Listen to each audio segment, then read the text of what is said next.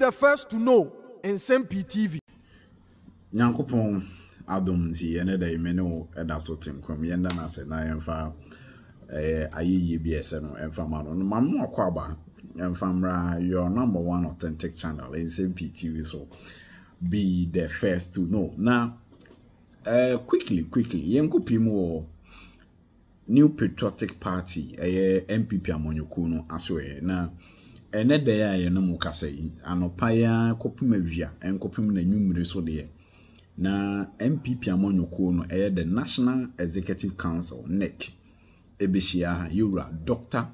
Mahmoud Bawumia na Dr. Mahmoud Bawumia the campaign team no ababeto nanim already no mo ya aware dada and send ya catch them no yenuanom asase radio for online portal and announce a Bawumia campaign list about last 2 weeks ago. Emma made the mom nti edina mote no enwa na esabe koso yura Samuel Okumu ebeka ho yura Fred Oware ebeka ho Peter McMenu mu ebeka ho another host of people so Anthony Kabo ene enkrofuku bi aka so ebeba beka ko na Samuel Okumu ne kwabene Japan mo so ababeke ka ho nti list ne de Dambotwe ne be campaign chairman Yura Justin Frimpong Kudua ebe head of campaign of operations. Yura Justin Frimpong Kudua in the position no afi obi tse Frederick Opariansa ono no be campaign manager. Dambotwe campaign chairman na Frederick Opariansa ay campaign manager. Afi ohwe kwabene Japan ene Nana Komia omo be deputy campaign managers. Nana Komia ene kwabene Japan ebe deputy campaign managers. Afi ti se ose bonsu amoa obi amoa ebe deputy campaign manager in charge of parliamentary affairs. Deputy campaign manager in charge of parliamentary affairs. Na fe yura Dennis Miracles Abuaje oni adoma kubefi ana afi yura Akbar Kohemi omubeye campaign spokesperson.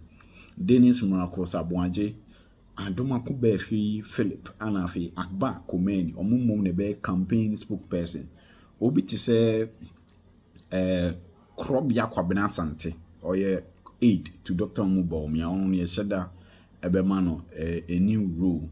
Na obi ti se Dr. Gideon Boakon yenye nim se Dr. Mahmoud Bawumia aid a oben pa bibie ne okasama ne Dr. Gideon Boakon enti echire ma Dr. Gideon Boakon any new rule bia because why Bawumia aid as in the personal aid, but Baby play a significant role in the campaign there.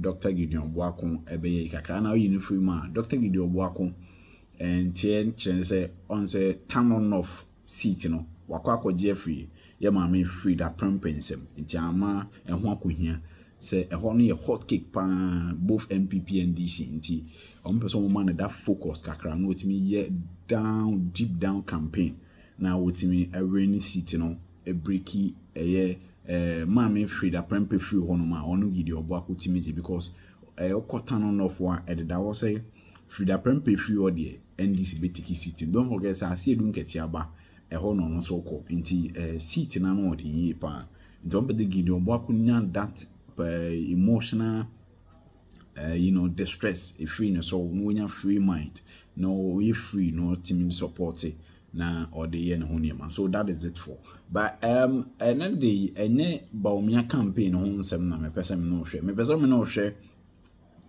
MPP amonyoko no parliament leadership no and a reshuffle everybody to jade. Yes, there will be a reshuffle today in MPP majority in parliament. Now reshuffle no Senate him say you are Mensa bonso and tia yemfa credit ma ye sister station city news for and our reporting and an pay say you are Mensa bonso our ye majority leader no as minister for parliamentary affairs no Nidibie as the majority leader no you are Kwamena Alexander Afenyo-Markin member of parliament edema F2 constituency ebeba be replacing no it is a majority leader likely say be boni din Yura Afenyo-Markin yebeba Afenyo-Markin ho and the majority leader ni ambehwe say anyebia can Afenyo-Markin steps in the shoes of Mensa bonso and I say a wrong appointment or the right decision by the MPP and neck a committee na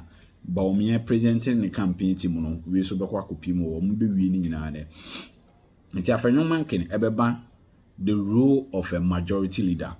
Now Afenyo-Markin ba majority leader there Afenyo-Markin position a deputy majority leader no hwan ena ebeba sa post no eno so nti akire ma Jewra Frank Annor Dompreh and Sawam Adwajiri. She said Annor Dompreh na majority chief whip.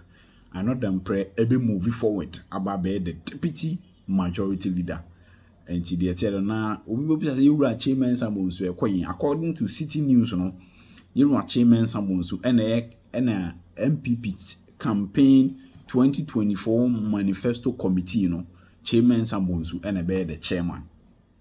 Nti MPP Baumia campaign ya the manifesto MPP betwe abe ready akere Ghana for say yenje omugide ne ento abamom chairman obedi manifesto n'anim no yewura chairman Nsem-Pii nti enu nti ene ho akonya say yewura chairman Nsem-Pii so omoma no that free time no timi chair committee na committee ni keka ne maboma omenya a good manifesto and they are convince Ghana for the chairman Nsem-Pii ekoye chairman of the MPP 2024 manifesto committee. And Nsem-Pii City News na de bre mona ye take ye momo credit se bibia ansesande ya se ya na ebeko nti yenhwe now according to City News no obi te say Yura Annor Dompreh so position no Annor Dompreh majority chief whip. Sisa Annor Dompreh kwa akoye deputy majority leader. Okoye Afenyo-Markin post in there.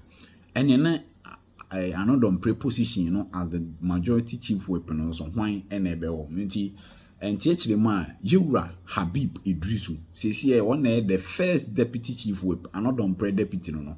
Nti actually say Yura Habib Idrisu ebeba beye Annor Dompreh a position no or babeje Annor Dompreh position na Habib Idrisu aba beye majority chief whip. So also be majority chief whip or say majority chief whip ni wa ye two deputies enti hwan mu na eba be first deputy majority chief whip na hwan mo so na aba be second deputy majority chief whip na say net here enti echirema maame Patricia Apieji okopi mu asante mantemu a Asokwa constituency mami na oyalan nipa na alan koye no mami ne yes won do nko betena MPP mampampa watena wawene ne seat amanyame adoma 7 December onu na ejina Asokwa fo anem ebi mo feel say ye man rule ewo MPP oba be ye Kyei boss waba be gender minister or so wawere ma ebi mo feel say ye man to me so parliament na on so nko nti enti eche say mami Patricia Apieji mama part and we were first deputy majority chief whip. First deputy majority chief whip. Dentia mame Patricia Jane we were first deputy majority chief whip. Say mame a friend Lydia Syria Malansan. Ono na first deputy majority chief whip. Ana na Yura Habib Idrisu I the deputy. Na de akwa koban say mame a friend first deputy chief whip no Mami say ram no Nana Rodan Kokufu and Reshuflle nearby wa boni din say mame no enko Ministry of I think say water resources and sanitation on say ebekaya mami Sisila Abnada pa case in buy no Nana Rodan Kokufu and the position in mami Frida Prempeh and a mami Frida Prempeh so call prime minister was akulusu nti Nana Rodan Kokufu and I and Adwin say obema new face into my Lydia Syria Malasa okopi mo aya waso wasu ogun baby a John Dumelo no yes on ma mi na president nti ma mi no say na on ye first deputy majority chief whip and Nana Danko Akufo-Addo aboni di say onko minister ontimi nyi minister no ense first deputy chief whip nti na o say ye Reshuflle e wo hon nti in ma mi ne kono ana ye de Patricia G ma mi Patricia G ababesha o afi obi ti say second deputy chief whip and also the say that MPP for chirema sa position no omo de ma papa bi efre no Alex Tete Junoboa say ma modini ya na mo de achem on ye MP Emma Sefi Akontombra into Sefi for Akontombra for Mwempi, Yura Alex Tete, or Nona Sebi Bian's son, Ye Babayano Deputy, Second Deputy Majority Chief Whip, into the your Majority Chief Whip, First Deputy, Second Deputy, so First Majority Chief Whip, and Ebe Habib Idrisu, the First Deputy, Ebe Patricia G, and the Second Deputy, Aye Yura Alex Tete, Nafi Majority Leader, Aye Kwamena. Afenyo-Markin and the deputy aye Frank Annor Dompreh inti yeti for the chairman's abonsu eko chairman of the MPP 2024 campaign manifesto committee chairman's eko honum na Dambotwe ababe campaign chairman na Yura Justin Frimpong Kudua ene Fred Kopari and Samone Fred Oware mo ne Makmanu mo aka ho ama enema akwaso inti yeti for ene we be we are 1 2 3 4 Ghana time there na Nsem-Pii na ye hu mu no kre anase ye hu mu entro there ba be CBA no say last minute changes be so ba be the first no ye de be ma me de was be brave.